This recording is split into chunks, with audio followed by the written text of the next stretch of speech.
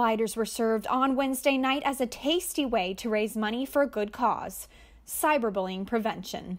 It's a slider party. Like, if you want to call me Slider Queen, then I'll turn it into a good thing. Former sports reporter Jen Royle said she was labeled the hashtag Slider Queen after podcasts made fun of her profession as a personal chef.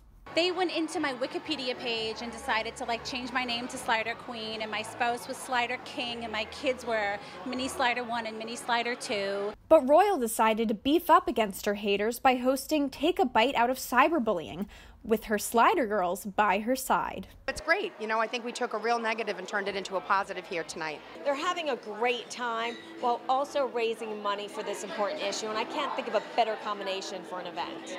The money raised will be donated to the Boston Children's Hospital's cyberbullying prevention program, a cause that the Slider girls think is important now more than ever. Bullying is not new, but it's more widespread now because it's on social media. It is not okay. I'm okay. A 15-year-old might not be okay. According to the U.S. Department of Health and Human Services, an estimated 3.2 million children are bullied each year. But this problem doesn't pertain to just children alone. As Jen showed us tonight, anyone can take a bite out of cyberbullying. Reporting in Boston, I'm Christy Matino, BUTV 10 News.